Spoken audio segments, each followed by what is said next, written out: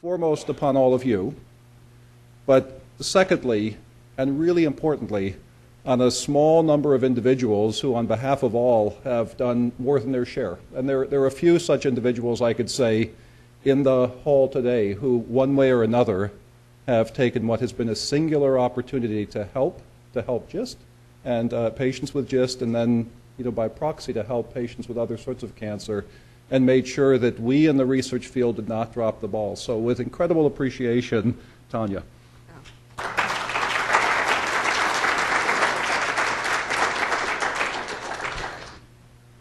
It's wonderful. I'm looking at all these things here. I don't have anything. As Jonathan has actually introduced me, my name is Tanya Stutman. I am the GIST Cancer Research Fund chairperson, but more importantly, I think, for me, for myself, is that I am a GIST patient myself. Although I have been a survivor for over 10 years, I do still have tumors in my liver, which are inoperable, but I am very stable on taking the medication, the first line, which is Glivec, 600 milligrams, and that has actually kept me alive. I want to thank all of you also for taking the trips from different directions to be here today, and I want to thank you, the doctors and the researchers that have been part of these presentations. This is not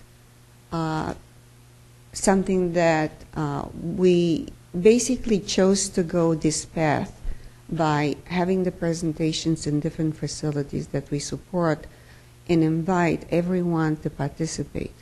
The reason for it is very easy to send a check or to handle a check.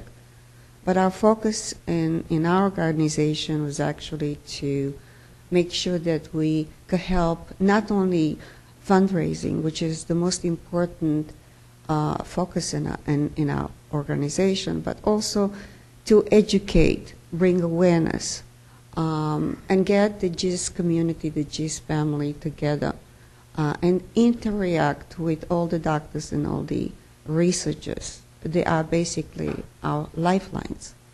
That said and done, GIST Cancer Research Fund, actually myself, over 10 years ago, when I was actually diagnosed, and of course I was diagnosed with leiomyosarcoma, but it was coincidental that was found.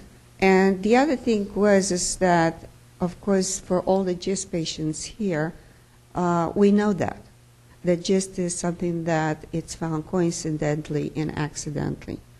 And the same thing happened to me.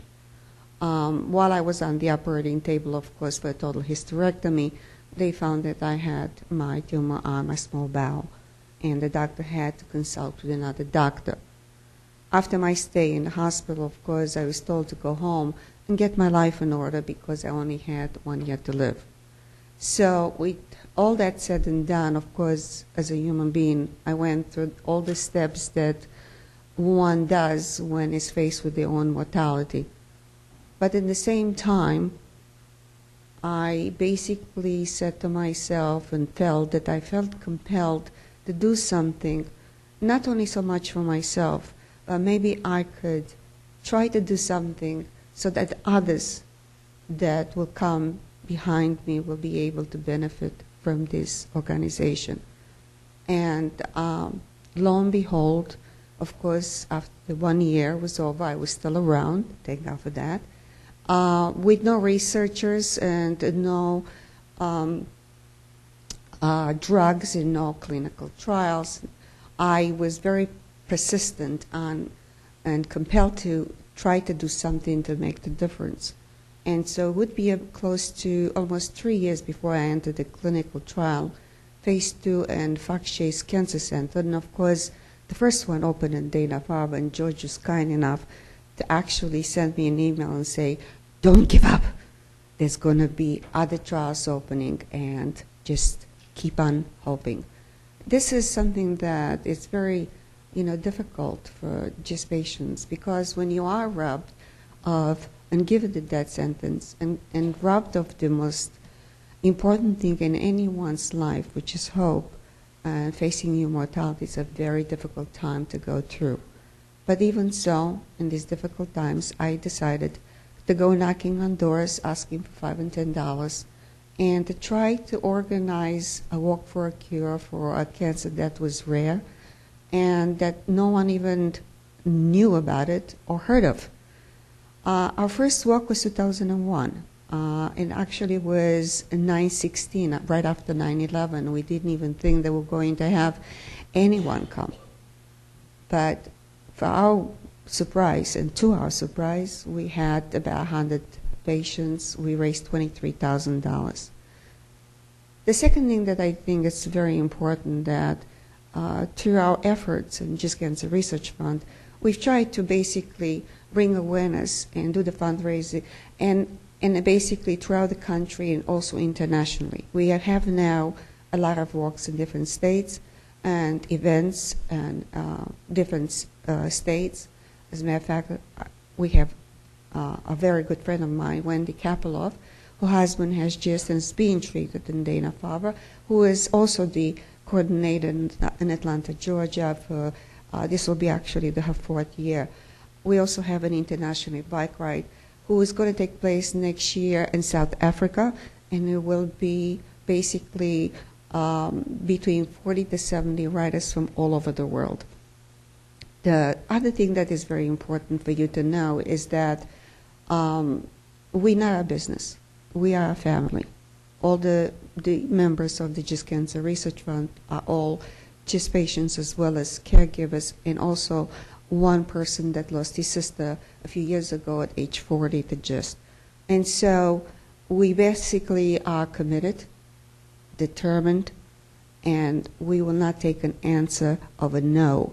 We actually declared war on GIST, even though the war on cancer was declared many years ago, but we declared war on GIST. The thing about GIST Cancer Research Fund is that my office is actually my oldest daughter's bedroom. I don't have a secretary, and so we don't have any overhead administrative costs, which you need to know. Also, what is so wonderful about all the facilities that we have actually partnered with is that we developed where is a given thing that no overhead administrative cost should be taken out from the research lab and the researchers. They are doing everything in their power and working effortlessly to find a cure for us. So, and that is a very important thing, because normally 80% usually goes to overhead administrative costs when you donate to any kind of cancer. We need to basically stay together, stand by each other's side, you know, and continue supporting all these nights from all the facilities, the nights around the table, as I might call it, in the Camelot, because without them, we couldn't possibly go forward and find a cure. And the truth of the matter is, yes, we cannot really wait for 10 years. We do need to really think straight, focus on what we could do as one to really support all of the researchers. We don't have a crystal ball to basically allow, you know, to see who and when and all that. It's the answers will be coming. But the one good thing that you all have to know is that all researchers that work on GIST and all the doctors and the clinical trials, they're very strong bonded by the collaboration that they have, all of them, between all of their projects. It's not repetitious. So with that said and done, first of all, also I would like to introduce another director on board of GIST Cancer Research Fund, Dr. John Leonard. He is right up front. And we have other members who couldn't make it to the presentation. My husband, who is the treasurer of GIST Cancer Research Fund. And I would implore you to support these efforts because every dollar counts, and one life lost is one life lost too many. So I just wanted to say something that was very funny because about the fact that sometimes we lose our memory kind of thing, but I call it the Glivik moment. So when I put the whole gallon of milk in the cabinet, I know I have a Glivik moment.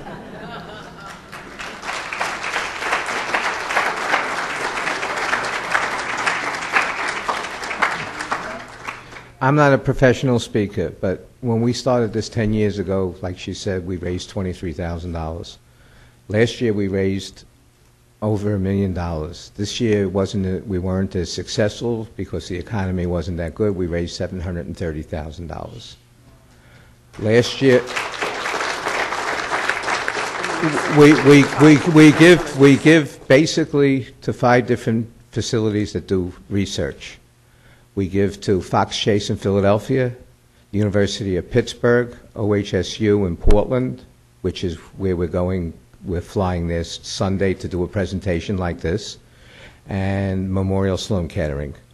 And, you know, I feel a little guilty that the check is a little bit less than last year. Last year we gave $165,000. This year it's $135,000, which, if you add it together, is $300,000 in the last 2 years.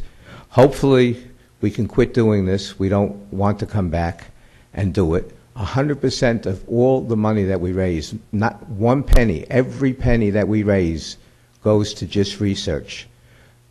The money to run the organization is given to us by Pfizer and by Novartis, which without them we couldn't do this, and they have been a tremendous help. Meanwhile, she's telling me what to say in my ear here.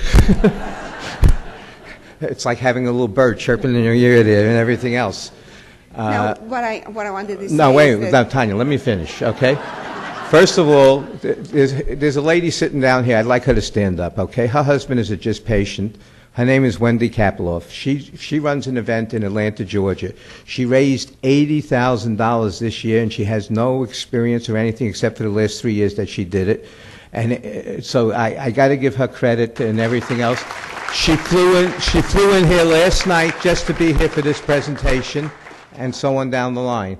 And I would like to not only present Jonathan with this check. You guys sitting back there, come on up here. Come on, you guys that are from his lab. Come on, you guys deserve the credit too. Come on up here. Just for a second. Come on.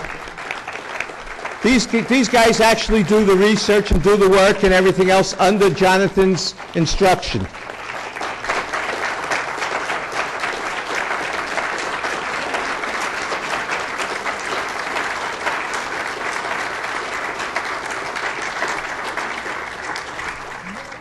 We had dinner last night with a few of them, and they're wonderful, wonderful people. And also, I want to just thank one other person, and I'll finish talking and I'll present the check. Sue Andrews, who organized this whole thing, she did a tremendous job.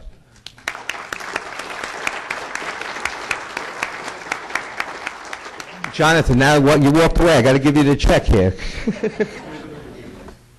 Oh, okay, okay. Oh, George, just to say that.